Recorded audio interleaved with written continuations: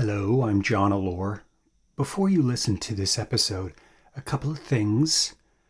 These are podcasts from the first season of Who Killed Theresa. They haven't been heard in over 4 years. They're raw. It took me a while to develop a style. A lot of people like them that way, unvarnished. Others commented that it was amateurish. Nonetheless, here they are, unedited. I haven't gone back and listened to them. I haven't cleaned them up. Thanks for listening, and once again, life isn't fair, justice is blind and dysfunctional, and some cops aren't smart and dedicated like on television. This is Who Killed Theresa. Hi, welcome to the podcast. This is Who Killed Theresa, and I'm your host, John Allure. In a moment, I want to round out kind of the first phase of these cases by talking about and introducing the case of Jocelyne Houle. But before I do, I just want to address the last episode, the last podcast I did, which was actually done last night. I kind of did it a little bit rushed.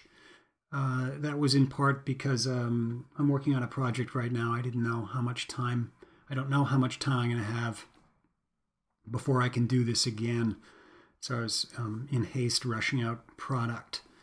But as it turns out, I have a little more time. So I kind of felt last night like an incomplete thought, like the picture wasn't completely stitched. And so I wanted to revisit some things. Certainly when you talk about these things, other ideas form in your head, and you kind of want to round out the entire picture a little bit. And as I said, I was kind of in haste to get out the door last night, and in doing so created some confusion that I want to address now. And it's sort of I think the nature of these things. I think in the beginning when I started doing this, I was very methodical, and some of the episodes were maybe a little plodding and ponderous, but that was only in the interest of really wanting to get the information right and not make a mistake.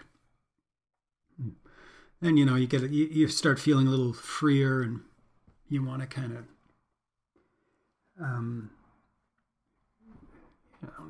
not jazz things up, but make things maybe a little more colorful, a little more, put a little more zip into things, and lo and behold, you do that, and you make a mistake. So the mistake I made last night is, in the middle of the episode, I realized I had one of my dates wrong in talking about Joanne Dorion. I think originally I had it on my website that Dorion disappeared July 29th and was found maybe 10 days later in August of 1977. And in going last night, I had reread some documents and realized that for over a year now, that's been wrong. Joanne Dorion disappeared July 9th, 1977. Now, I announced that correctly last night in going over that case, but inadvertently at one point, in trying to tie up loose ends, I said that the other victim, Chantal Tremblay, disappeared on the same night as Joanne Dorion, and that's just not true. And I want to correct that right now. Joanne Dorion disappeared July 9th. Chantal Tremblay disappeared 20 days later on July 29th. That is the correct unfolding of events in the timeline there. It's very frustrating when that happens. I try not to make a lot of errors like that, and occasionally you find little ones. You want to go back and correct them. It's a tedious process, because not only do you have now I have this business of a vocal record that I have to go back and correct, but also on a website I have to go and correct the information there. And of course, a lot of that information is linked. So you have to go in and correct the links so that they're right. And then, of course, the whole process is done in 2 languages. It's on my website in French and English, so you got to change the French links and also all of the English information. But there it is. Nevertheless, that happened. But it does affect things. One of the things that it affects, for a long time, I was wondering how, in such just a little over a week, how Dorian's body decomposed so swiftly. It was sort of like, well, maybe it's because it happened in the summer. Well, no, it's because I had dummy. I had the timeline wrong. She was out in the summer heat, in the very mid-summer heat, for a month. That's why the state of decomposition was so severe. So anyway, get that straight. Want to move on from there. Don't want that mistake to linger, but these things happen. So with that, I want to, as I said, round things out here with one final case. Since I haven't said it yet, if anyone is joining us cold, this is a podcast about a series of unsolved murders in Quebec, Canada. The period is roughly between 1975 and 1981. Series of cold cases from that era that we've been discussing. And the last one, we've sort of danced around Jocelyne Houle for a while, so let's now fully introduce Jocelyne Houle. So I'm gonna go to the website and just read the information I have there, because it's the most complete picture that I can give you. And this one is a puzzler. And I think as I read this, if you've been following, you will see potential connections to a lot of these cases, and then potentially none. And the question is really kind of trying to parse out what's connected to what, which can be very, very confusing. So anyway, Jocelyne Houle. 24-year-old Jocelyne Houle was a nursing student from Chicoutimi, Quebec, which is to the east of Quebec. Actually, maybe 150 miles from Montreal. She's 5'2", 100 pounds, and she was traveling to Montreal from Chicoutimi with a group of fellow nursing students to study respiratory therapy for 3 weeks at the Institute of Cardiology in the city of Montreal's Rosemount district. During her stay, Houle was living at a boarding house, the Jean Mance Institute, which was at 6675 44th Avenue. Now, on the evening of Wednesday, April 13th, Houle decides to join 7 of her fellow students for a night out on the town. So they begin their evening with dinner at a place called the Barn Cider, which was at 2250 Rue Guy. And then after dinner, they decide to go to the Old Munich at Saint Denis and Dorchester, now René Lévesque Boulevard.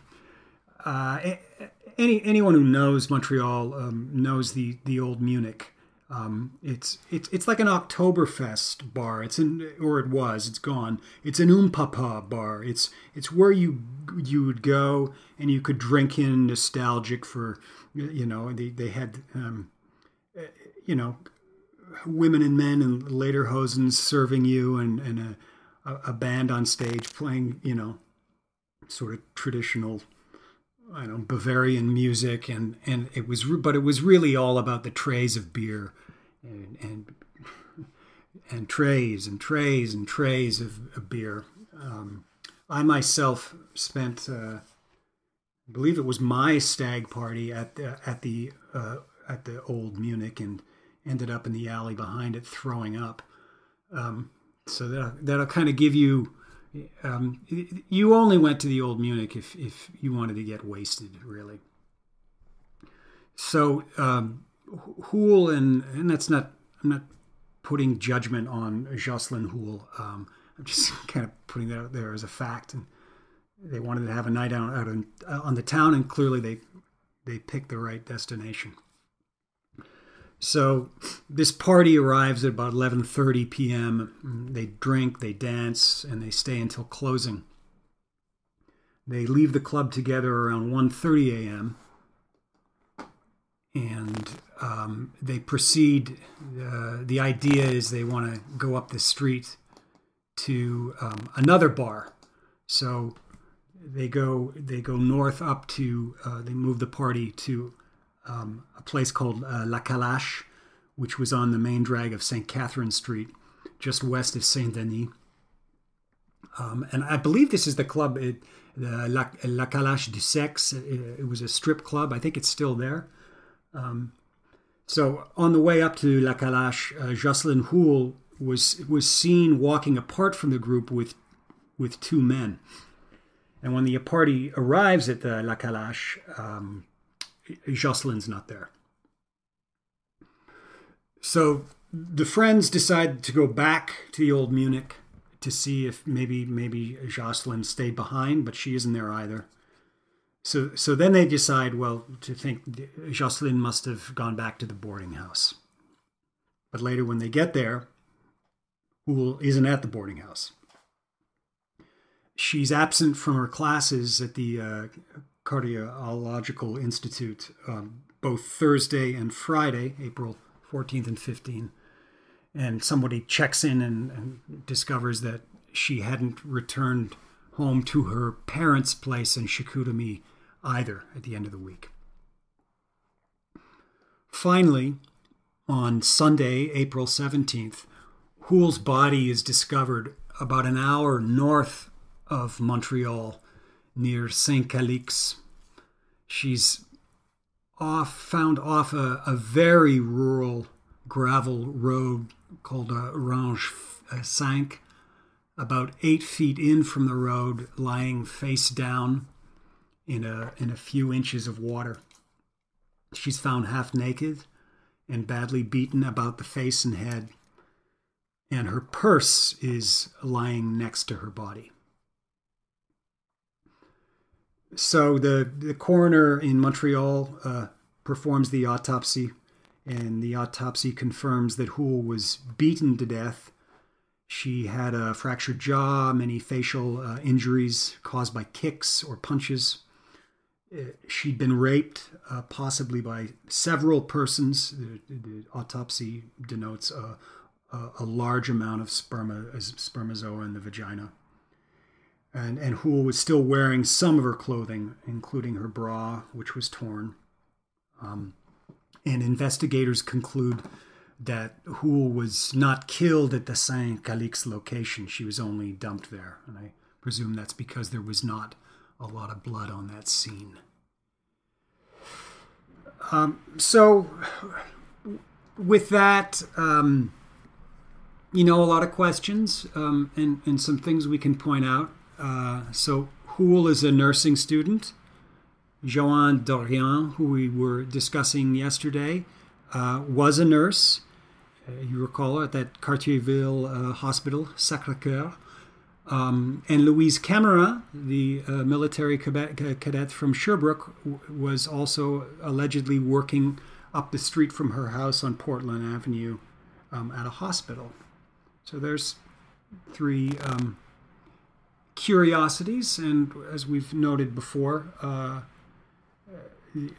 nursing is one of the most riskiest professions for a woman to be involved in terms of sexual assault and rape. And then just some things about the geography of.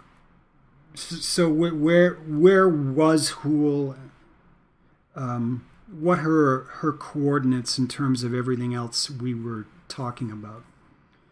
Well, Saint-Denis, we said yesterday, if you recall, Chantal Tremblay was headed from the Henri Bourassa metro station to her college cégep preschool, which was in the Saint-Denis area. She didn't arrive there, but that also, that environment where the old Munich is just off Saint-Denis, although a little bit further south than Tremblay's intended destination.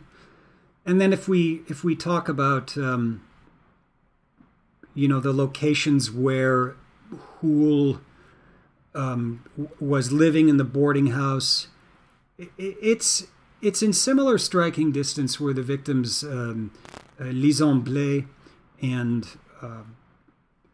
Denise Bazinet were living in the East End there, near La Fontaine Park, although considerably further east.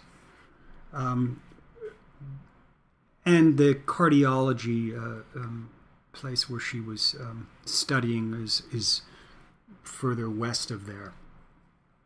But all of that is to say that if Houle came for 3 weeks to study and living in these different places, she would have most definitely been a commuter. She would have been someone, certainly on the night she disappeared, and certainly in traversing the landscape of going back and forth from the boarding house to the Cardiological Institute, using the bus and the metro/subway facilities, which means she would have been traveling along a similar corridor as Chantal Tremblay, and then we also presume Lisemblay, another one who was Lisemblay, who's beaten in her backyard coming home to her parents' house after being at a disco, would have also, she might have walked to the disco and then back to her house, but she also could have been using a bus. And then finally Denise Bazinet, who disappeared from the East End in an afternoon and worked at a Saint-Hubert barbecue, certainly would have been using public transit in order to get around Montreal. Bazinet, just remember, was found at Saint-Jean-sur-Richelieu, midway between Montreal and eastern townships. So that's a curious commonality with the victims I just talked about. The other thing that's worth mentioning is the dump site, 100 miles. It's not quite 100 miles, but it's a 1 hour journey, Saint-Calix, from Montreal, depending on how you went. From Montreal north to Saint-Calix is about a 1 hour drive. And why someone would go that far north to dump a body so far north. The only thing I would mention about that is I would note that Saint-Anne-des-Plaines is along the way to Saint-Calix, and Saint-Anne-des-Plaines houses the Archambault prison, which at that time was a maximum security facility. I've also been told, although I have not been able to corroborate this, that Saint-Calix, there was land near there owned by one of the biker gangs, the 81s. Whether that's true or not, I don't know, but it's something that's been put forth to me that I haven't had a chance to validate right now. So I think that's briefly an introduction to Jocelyne Houle, and now I'd like to try something a little different. Do something a little improvisational here. I don't know how this is going to work. This could totally suck. I might completely fall on my face. But I think what I'd like to do is, we've talked so far about 11 victims, and they form the nexus of the cases. The other ones are a little secondary in nature, although they do inform these cases. But this is the heart of the matter, what we've discussed in the last 14 episodes. And what I'd like to do, let's see if this works. I'm going to walk through these cases chronologically, starting with Sharon Pryor, ending with my sister's murder, Theresa Houle. And I'm going to describe to you the photos of the crime scenes in each cases. And in some cases, I'll give you an introduction to each of these cases just to refresh what we're talking about. Try to describe what I see in the photo. And then maybe, if relevant, add some details that I've gleaned from recently reviewing the autopsy reports where I have them. And then from there, perhaps I'll offer some of my thoughts after going through these 11 cases. But then, when we're done with this episode, if this is successful, perhaps even better, we have people from all over the world listening to this. Although modestly, but still, it do have, at any given time, the entire somebody on the globe, 24 hours a day, listening to this. Why don't you offer me your thoughts? What do you hear? What do you see in my describing this that maybe we've missed? That would be really, really helpful in trying to complete a picture here that, frankly, I'm struggling to connect. I have some pieces, but there feels like there's something maybe trivial and obvious that I'm missing because I'm inexperienced. I don't trust law enforcement to connect the dots, so I'd really like your help. So let's start with that and see how we make out.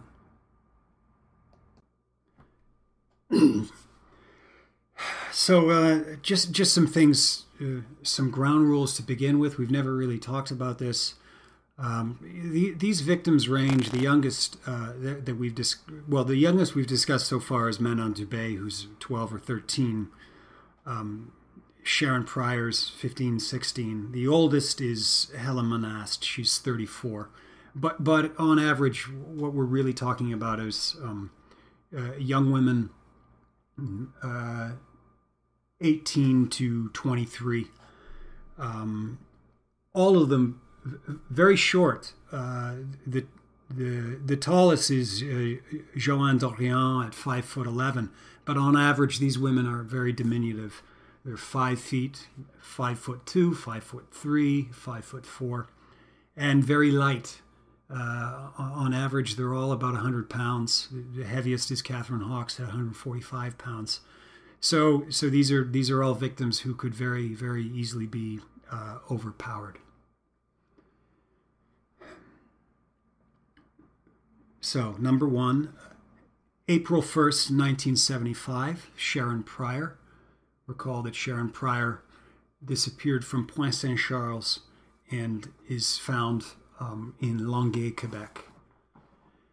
And what I see crime scene, a lot of snow. She's lying on her back. Her legs are kind of crossed. She's wearing her shoes, socks.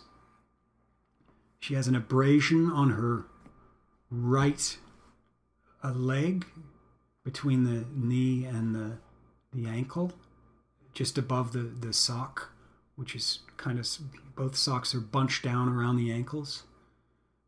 Dressed in, it looks like she's wearing a skirt. Looks like her coat is covering her completely over. Her clothing is pulled up almost to the upper thigh, and then the rest is covered except for a hand that is exposed. There's a watch strap on the left wrist. The clothing may have been covering her by the offender, or that may be the police doing that in a form of modesty because the photographers were close by. Very rushed, disorganized crime scene. I see in the snow clothing. It looks like a man's shirt. Looks like a newspaper.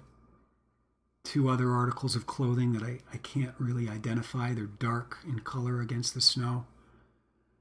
What are Sharon Pryor's underwear are hanging from a tree branch. And again, I don't see any, in this photograph, I don't see any apiaries, I don't see any beehives, although that's what we're told. But a lot of trees, young trees, not great big trees, but like small saplings. The biggest maybe the size of my wrist.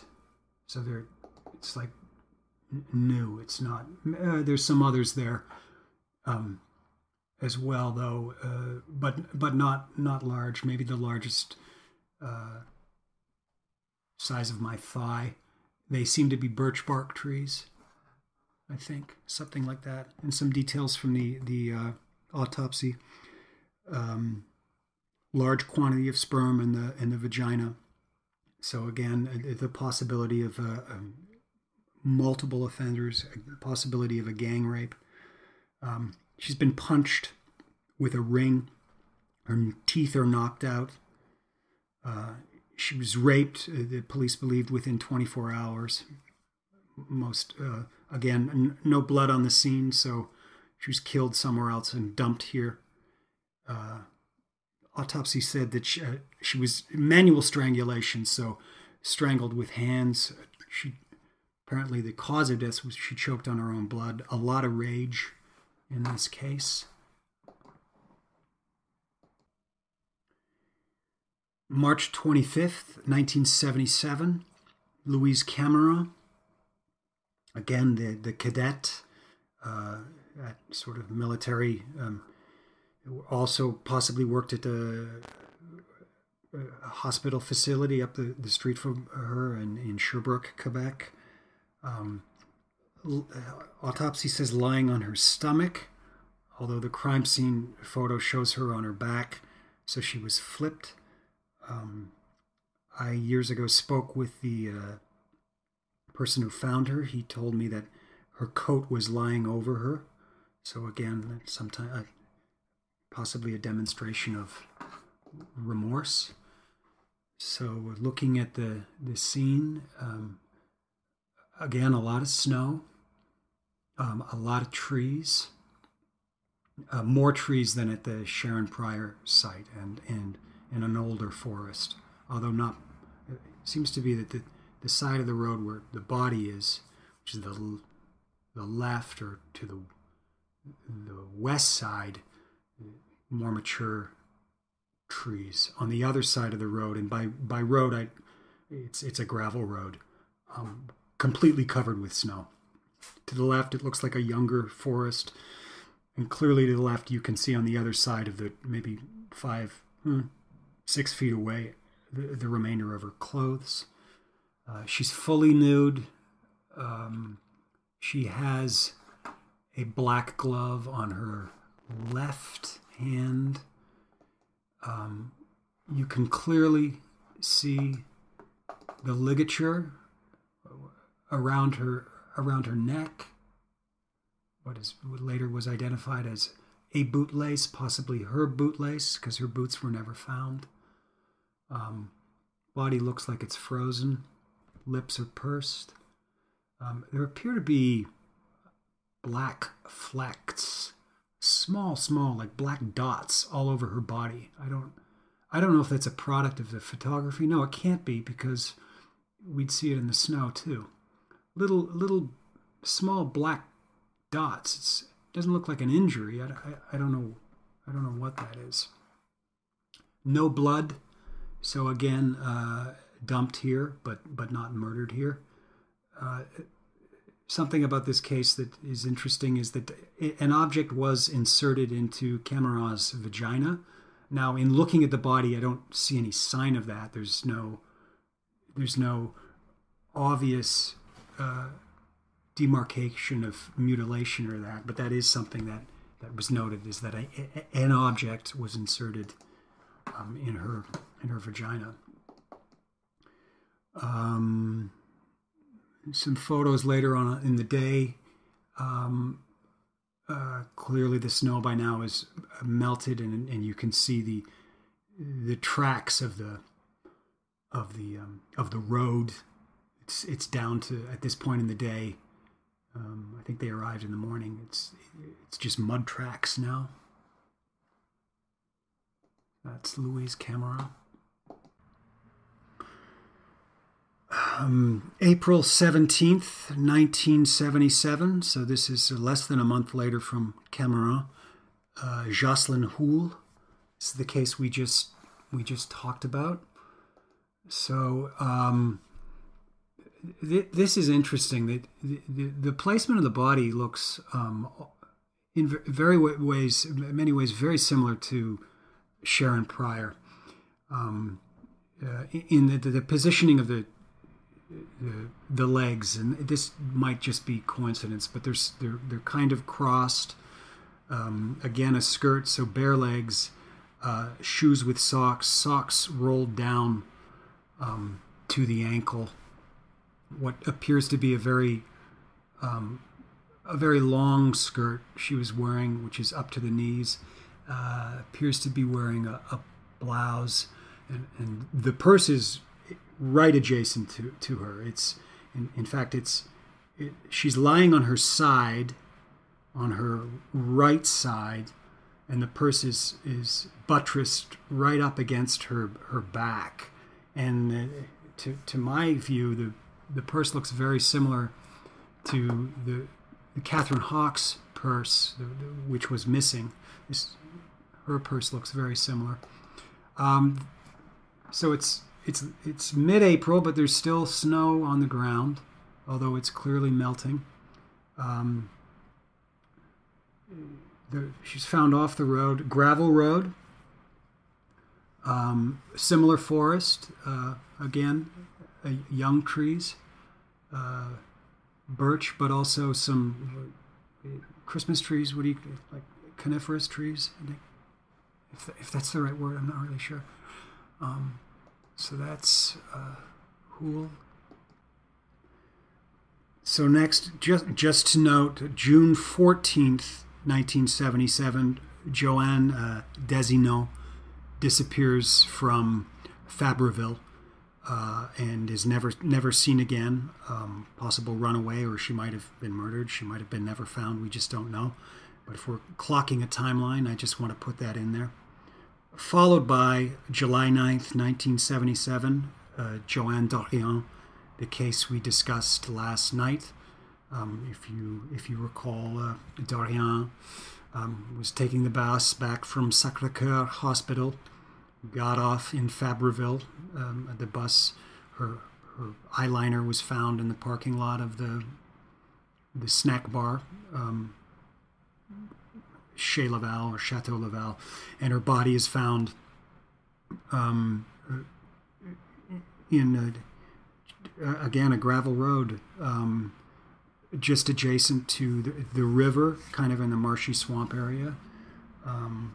So what I see here, and this is this is right in, as we said, in the heat of the summer, and the body had been there for a month. I see a lot of underbrush, a lot of foliage, a lot of like thicket, like twisting vines and stuff, and I can't even tell what I'm seeing. I see a foot and a leg, and a shoe, no sock. It's what do you call that? Like a strapped shoe.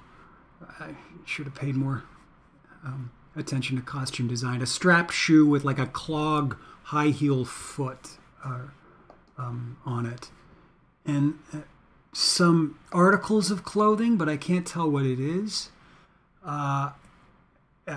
Forgive me. It looks like a body organ. I can't tell what that is. Again, as we know, with Dorian, advanced decomposition. I mean, they couldn't even tell if she had been raped because the vaginal area was gone. Again, the photograph of the police detective holding with his bare hand the sleeve of her dress, which is absolutely covered in blood. And some trees, but mostly just a few trees, not the big.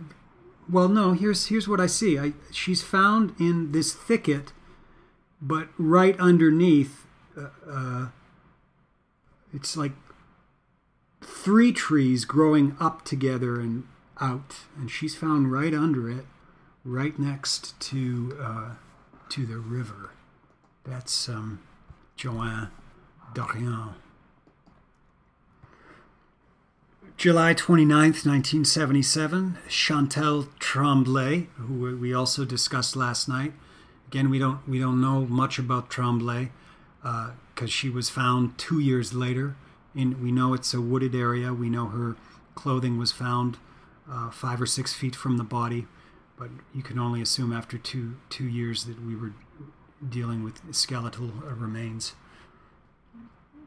Follow that with September 10th, 1977. You see that the timing of these things is starting to accelerate. Helen Monast. Monast, again, this is in the little town of Chambly. She left her work, which again was a snack bar, which is similar to the snack bar where Dorian, so eyeliner was found. So she leaves the snack bar. She takes the canal road home, and she's found in a very small park. We used to call that a postage stamp park, under like a coniferous. I'm going to say coniferous again. I don't even know if that's right. Somebody can correct me. I'll just call it a Christmas tree from now on, in like a grove of those. From Monast, no signs of sperm, strangulation with a ligature. She's beaten severely about the face. She's found on her back. So these photos see very clearly on her back. Her hands are over her heads, palm up. Very detailed of her fingernails. Her fingernails, I think it was her birthday, and clearly she had done her nails very, very nicely. None of them appear to be ripped or torn, so she didn't. Maybe she didn't have a chance to struggle or to scratch. That certainly doesn't seem to have happened. Around the scene, let's see, a styrofoam cup.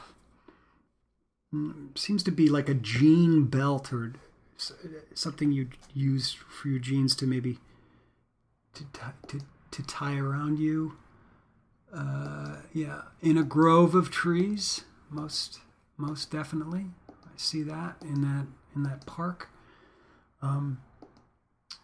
And what else do we see here? A box of chiclets, a pack of cigarettes, Export A cigarettes.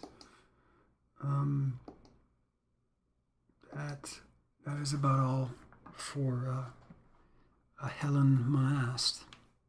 It's again, well, no snow. Should mention that it's September by now, so like Dorian, this is the first of 3, Dorian, Tremblay, and Monast, that are summer months. So 10 days later from Helen Monast, we have September 20th, 1977, Catherine Hawkes. This is the victim who's found at the Cartierville train station on the island of Montreal. I don't have a crime scene photo of the body, although I do have a photo of the crime scene. They did note that in Hawks, the sperm is found in the vagina, so she was raped. Crime scene, so just adjacent to the train station. So there's wooden stairs leading up to the train platform in the distance, a couple of telephone poles, and in the foreground where the body was, I would call shrubs, thicket, not necessarily trees.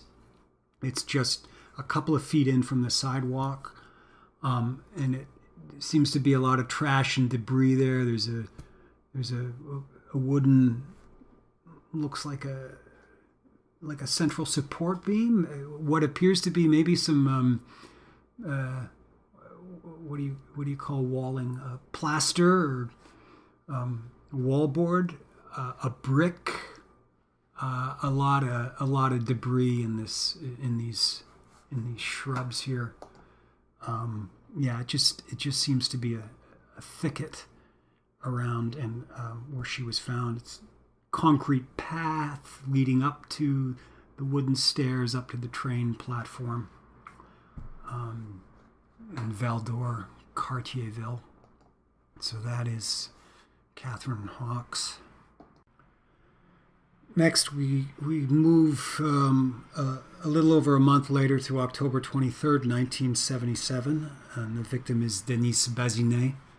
Recall that Bazinet lived in the east end of Montreal, near Saint-Denis, near Parc La Fontaine.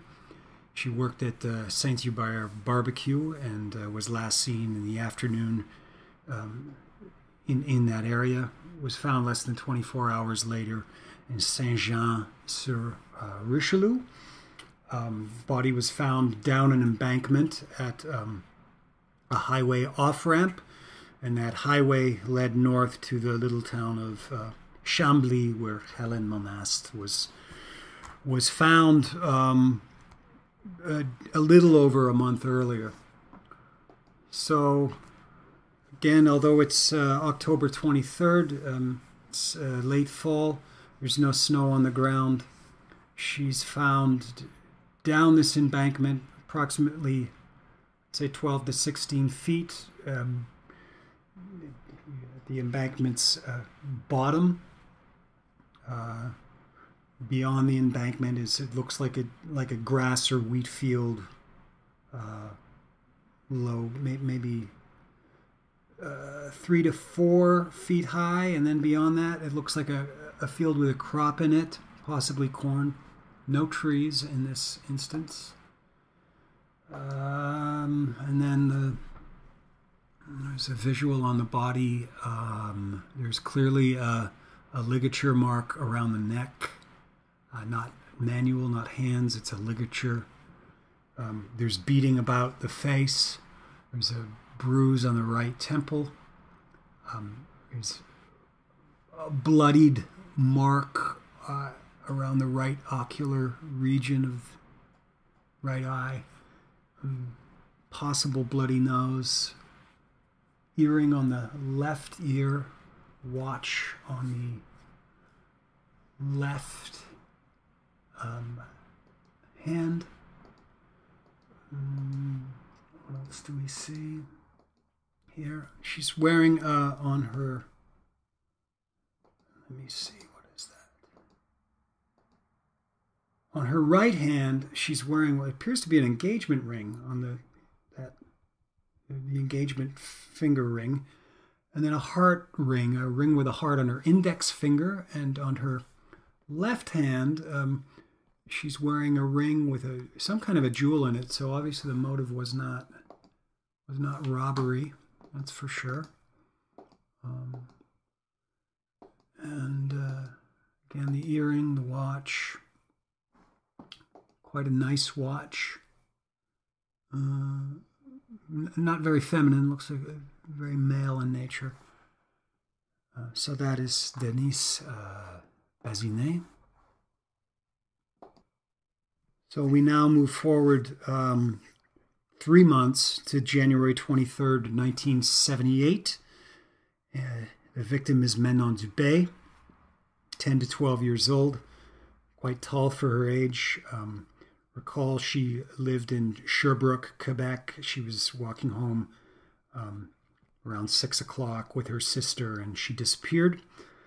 Body found approximately 10 miles south of Sherbrooke, near North Hatley, on property that may have belonged to the family. Now, I'll describe that. I don't have I have a photo of the crime scene, so I'll describe that. There's a little house, modest house on the property, 2 windows on the side, front door. Looks like a front parlor window, but appears to be maybe 2 to 3 rooms. No upper level, maybe an attic at the upper level. Lots of snow. Recall she was found later, although she disappeared in January. She's found in March. Still lots of snow. 2 picnic tables in the snow. There's clearing, and then there's a little stream. Dubé is found face down in the stream. She's fully clothed in her snow clothes. The only article of clothing that appears to be missing is a mitten. And then on the other side of the stream, heavily wooded area.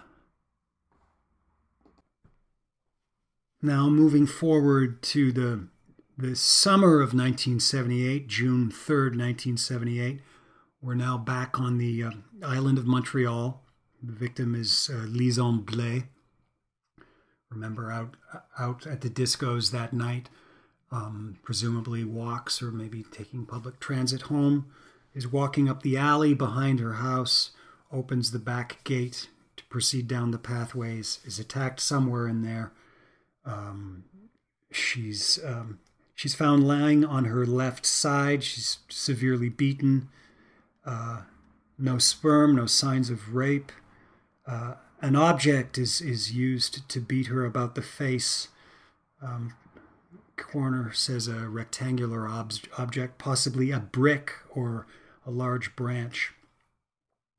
Although the autopsy also says that the object was inserted into her vagina, and they know this because they found her own blood in her vagina, so they assume the object used to bloody her about her face was also used to insert in her vagina. So something similar modus operandi is Louise Camara there. And looking at the photo, there's not much to go on. Garden path is gravel,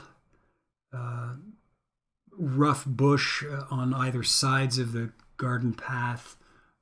Not a kept garden, looks like it hadn't been tended to in years. So rough grass. And the body's lying, it's covered in a tarpaulin, but it's lying across the path. On the side, a hand appears to be like over its head, over the body's head, and there's a large wet dark spot adjacent to the body, presumably a blood stain there. Finally, Theresa Lohr, my sister's crime scene. I am going to describe this briefly and then get out of Dodge, because it isn't any fun. But this is November 3rd, 78. But that's the date of disappearance. The body was found April 13th, 79. And I'm looking at a crime scene photo from those 5.5 months later. This is the longest period we've had that the body, the point of disappearance and point of body identification has gone. Is Theresa's case, 5.5 months. And in saying that, you may say, well, was she, like some of the other victims, held captive for a while? And I wondered that for a while too. And I can almost definitively say no. Because of a condition called, and I always get the pronunciation wrong on this, adiopousaire, I believe that's how you pronounce it. And this is a condition that happens to a body that has been exposed to moisture and humidity for a prolonged period of time. The body becomes spongy, soapy, bloated, severely disfigured. And this is the case in Theresa's case. And what that indicates is that it was not held somewhere else. It could only have become this way with a prolonged exposure to these conditions. So lying face down in a body of water, a very calm body of water. It's like a little culvert is all I can call it. It's not really a moving body of water. It's kind of what happens when the spring thaw happens. There's sort of it's like a little pond, overspill pond. So face down, wearing underwear. I can see the brassiere and the underwear, the panties. Just adjacent to the shoreline, which is a farmer's field, cornfield at that time. Although wooded, there's trees sort of rising up, but also falling. They're sort of like dead trees that have fallen into the pond. And in the distance, we see a concrete little bridge that crosses the road. The water flows underneath it. A lot of people have speculated that Theresa might have been thrown from the bridge into the pond and the body drifted. What's problematic about that is where her scarf was found. It was found in the field. If you imagine in your mind a triangular area with the points being the bridge to the body in the water, and then the final point of the triangle would be across the field out to the road again. And that cross, that dissecting side of the triangle that crosses the field to the road, the scarf was found in two pieces along that diagonal. And there were bruises under the armpits, so you presume the body was dragged to this location. That was what I always thought. That was the conclusion of a Sûreté de Québec investigator early in the investigation. Eric Latour concluded that as well. And then again, I'm looking at a spring picture, but this was obviously, well, it wasn't winter. November 3rd was an unusually sunny day, and snow had not fallen, but it was fall. So I'm going to get out of there. That's enough of that. Theresa more. So some things that I noticed in kind of mapping this chronologically. So we start in Montreal, but quickly move to Sherbrooke with Louise Camara, and then we have a lot of Montreal activity, and then we end up at the end of 78, well, beginning and end of 78, Manon Dubé, Theresa Lohr, back in the Sherbrooke region. Don't know if that means anything. We get a high concentration of violent activity beginning in sort of the spring of 77 right up to October 77. That's where the most clustered activity happens, and that activity happens in the Montreal area. Something that struck me this time around and looking at this is the similarity of the dump sites. Gravel roads, wooded areas, in some cases bodies of water, some secluded dump sites, trees, groves of trees. Even when a victim like Dorian is found kind of in a marsh, she's found right under a tree. Same with Theresa, my sister, next to a like a field, but there's this little grove of trees. It's not the case with Bazinet. Bazinet is wide in the open, but and then again a lot of strangulation mixes it up. Sometimes there's stabbing. I wouldn't understand that. Offenders. People think serial offenders, and they think, okay, one thing. It's always one weapon, and it's always one type of location. It's this very strict modus operandi. Understand that violent offenders can mix it up and improvise as well, right? Depending on the conditions. An event might happen in the course of what they've planned on that forces them to change strategies or tactics. One victim might be more compliant, and another one might be quite resistant, causing them to be more violent physically with blows, etc. Something to think about. And then something we've talked about a little bit is the difference between a trick, a ruse, where somebody's sent into confusion or possibly tricked into getting into a vehicle. I cite that as possibilities with Sharon Pryor, Louise Cameron, possibly Jocelyne Houle, possibly Chantal Tremblay,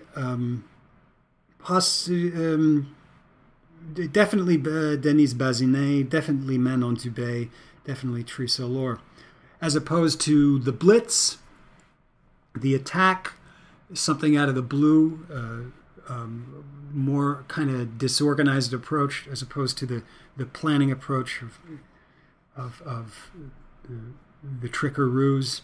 So in the Blitz case, I would cite,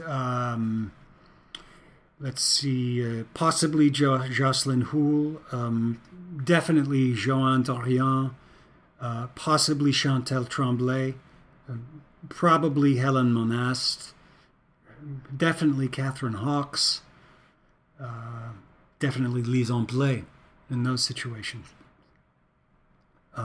So those are, each time I have a go around at this, I something else strikes me, but that's what's struck me this time. And then again, as we started at the beginning, just the diminutive nature of the majority of these victims. Victims that would have been very easy to overpower. But perhaps you see something different. And, if anyone is out there is an expert in these things, in the field of criminology or psychology, or I certainly would be open to anyone's suggestions or opinions or advice. We have, it's a 24-hour clock. I've discovered with this podcast. Sometimes you try to plan on the best time of day to release these things. I know news organizations always do this. In this case, it doesn't matter because somebody's listening all the time. I'm still kind of amazed that we have listeners all over the globe from all kinds of countries. Just really, it frankly delights me. I think it's really cool. So maybe you have something to contribute. I'd love your opinions on this because I can't crack it. Maybe you can. And you know where to reach me, or if you don't, I'll tell you at the end of the show how to do that. So that's, geez, I kind of feel like I need to shake it off now, It's kind of an intense one. But I think that's enough for this week. As I said, I had the opportunity to get a quick episode in. I wanted to do it because there's a good chance I might have to go radio silent for a little bit with a project I'm working on. But in closing, I wanted to give a hurrah. Last night's episode on Joan Dorian That's the fastest we've climbed to 1,000 listeners in 24 hours.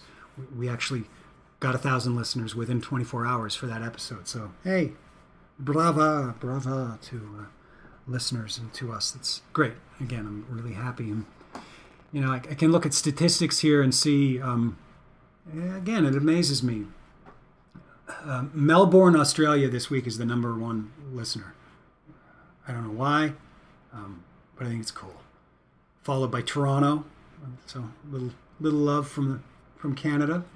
Always appreciated. San Francisco, Magnolia, Texas, Tempe, Arizona, Portland, Oregon, Chicago, Henderson, Nevada, Vancouver, Canada. Hey, again, hey, hello, Vancouver. Minneapolis, Durack, Australia. Never heard of that. Durham, North Carolina. Hey, that's where I work. Luton, United Kingdom. Preston, UK. Stockholm, Sweden. Brisbane, Australia. It's great. It's just great. And then I guess a shout out to the #1 listener this week, Murray, who's clearly been binge listening. Attaboy, Murray. Glad to have you aboard. So, again, I'll post this on my website, although there's not much to add to this episode this week that isn't already on my website, but that's at www.theresalore.com. If you go to the initial pages in French and English, I have the chronological order of these cases. If you want more details on them, certainly there's much more there than I've discussed in this episode for you to go over. If you wanted to get into details of who the investigators were, who performed the autopsies, exact heights and weights of victims, it's all there for you to peruse. If you want to contact me, that's at theresalore@gmail.com. That's THERESA@gmail.com for tips, suggestions, advice, suggestions on future shows, that kind of thing. And I'm also on the Twitter. On Twitter, you can find me at Justice Guy, at JOSTUS G. That's not it. Hang on. All right, reset. At Justice Guy, at JUSTUSGUY. And then finally, if you need a visual, want to see who killed Theresa in action, walking, talking, that's on YouTube. If you go to YouTube and search on Theresa Lore, you can find news magazine shows that cover a lot of the stuff that we've already talked about. All right, I've talked enough. That's enough. Thank you so much for listening this week, and have a great evening. This is Who Killed Theresa. Good night.